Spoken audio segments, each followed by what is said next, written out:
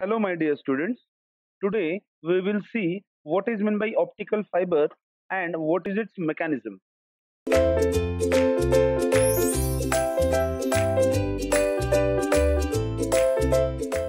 Basically, optical fibers are very small thread-like structures, or we can say it is just like human hairs.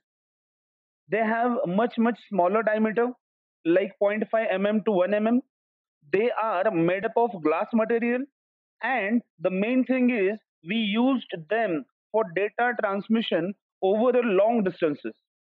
So nowadays we are using optical fibers for data transmission. In optical fiber, we transmit the data in the form of light waves. In the form of what? Light waves.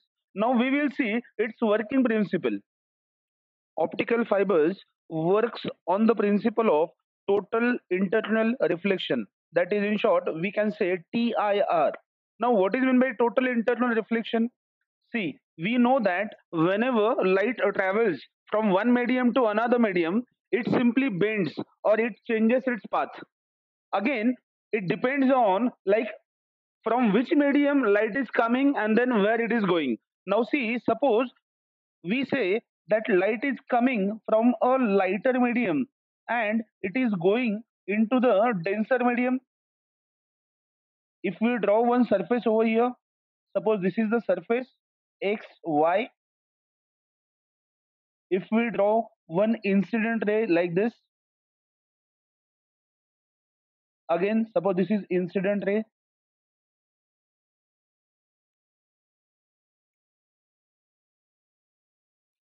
and then if we draw one normal over here, suppose this is the normal. Normal is the perpendicular to the plane, and then we can draw the refracted ray.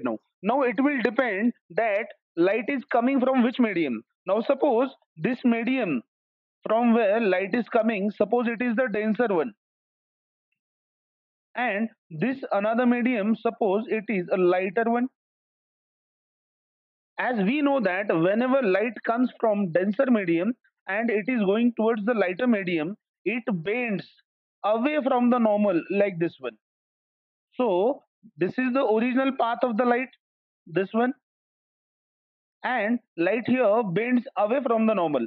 So here we can say this one is the refracted one. So in this way, if we increase the angle of incidence, then ultimately at one particular point or at some particular angle, whole of the refracted light, it becomes perpendicular to the normal.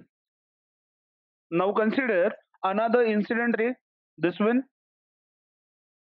Let the angle of incidence, let it be theta. Now this incident light will bend again away from the normal and then it will become perpendicular to the normal. So it will be like this one. As we know, this one is the normal. So the angle of incidence for which refracted ray become perpendicular to the normal, that angle of incidence is called as a critical angle. It is called as a what? Critical angle.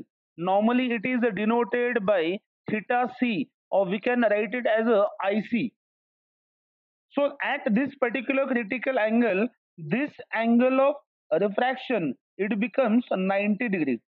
It becomes what? 90 degree. Now consider another incident ray. If we draw one surface here, again let it be xy. Again we'll draw one incident ray here. Now we are assuming that this incident ray, it is making an angle theta with the normal, and this angle theta, it is greater than its critical angle. Now what will happen? As we know that when angle of incidence is the critical angle, at that moment the angle of refraction, it becomes 90 degrees. So at critical angle, the whole light, it passes perpendicular to the normal. So now what will happen when theta become greater than the critical angle? It will be then at this particular angle of incidence, whole of the light will get reflected in the same medium. Whole of the light will get reflected in the same medium. And make a note that here we are saying that light is coming from denser medium and it is going towards the rarer medium, or we can say lighter medium.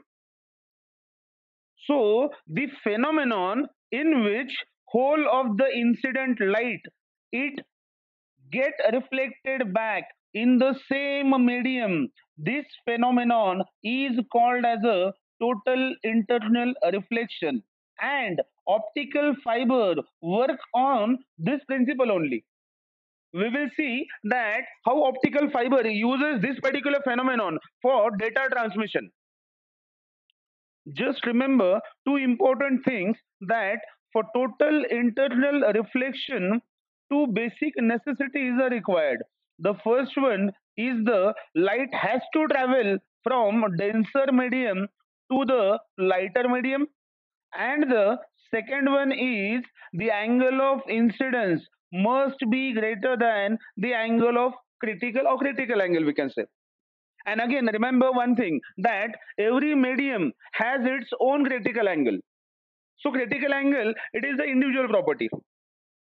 So total, for total internal reflection, light has to come from denser medium and then it has to pass through the lighter medium. And second one, the angle of incidence must be greater than the critical angle.